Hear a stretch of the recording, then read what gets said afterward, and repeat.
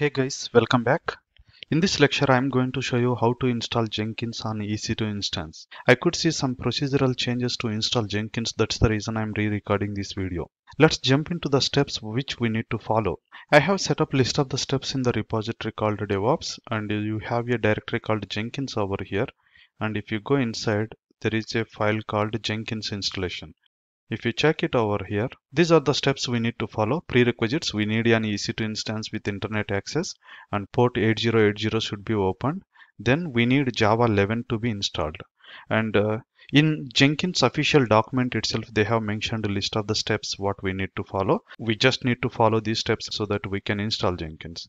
However, I'm going to launch an EC2 instance for this purpose. Once that is done, I'm going to execute these steps, then we'll start Jenkins and try to access it from the browser, and the rest of the things are common how it was in the earlier document. However, I'm going to configure these two and run the first Jenkins job. Alright, let's jump into AWS Console. Here I'm going to launch a new EC2 instance, Amazon Linux and T2 Micro. Nothing to change over here. Next, and I'm going to add a name as a Jenkins server. Okay, next I'm going to choose a existing Jenkins server security group, that is port number 8080 is opened. That's it, launch it. I have this key pair, just choosing the same one. Alright, let's go to our instance. It should be running at this time, yes. And let's select the IP address of the instance and open the mobile extern, connect to this instance. EC2-user is the key. That's it, I have logged into my system. Once you have logged in, and we need to follow the steps which we have mentioned over here. So I'm going to add this repository to our system, and I'm adding key as well. And next thing is we are adding the EPEL release. Okay, this will be having some additional packages, or else we can still follow the Amazon Linux extras. Okay, that is also fine. Yep, you can see here it is asking us to do Amazon Linux extras for this because it is a Linux system. So we'll just set it up. Yes. And last thing, we need to install Java 11. So for that, we'll check it out what is there. So Amazon Linux extras, and yes, here somewhere you can see this is OpenJDK 11. Amazon Linux extras install OpenJDK 11. That's it. Okay, I will update my document according to this so that it will be easy for you to refer later point of time. So yes, to install. Great, Java is installed. Next thing is we need to install Jenkins. Install Jenkins. Yes, I want to install it.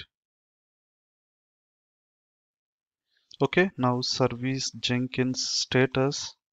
Now it is not running. Service Jenkins start. Again, I'm checking for the status. This time it is running. chk config Jenkins on. So I just added it to the start at boot time. Now let's log into our Jenkins from the GUI. For that, grab the public IP address, and I'm going to open it on port number 8080. It is already opened. Okay, if you haven't opened, you cannot able to access Jenkins GUI. Okay, it is going to display the password which we need to grab it from the Jenkins system. Okay, this is the location we have the password. Let's grab it to log in. I'm logging into Jenkins. Continue. Never.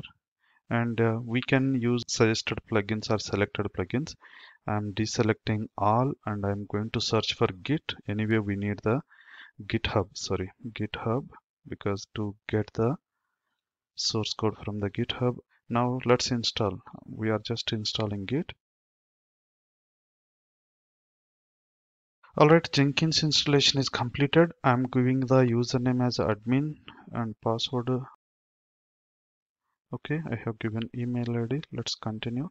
And this I'm just skipping it for now, and start Jenkins. Okay, this is how we can use Jenkins, and we can create a new item by selecting over here. So test job freestyle, and we are going to run it as a post build actions, execute shell, echo hello world, apply, save, build now. Okay, so build is successful because it is just echoing it. Alright, that's all for this lecture, and see you in the next video.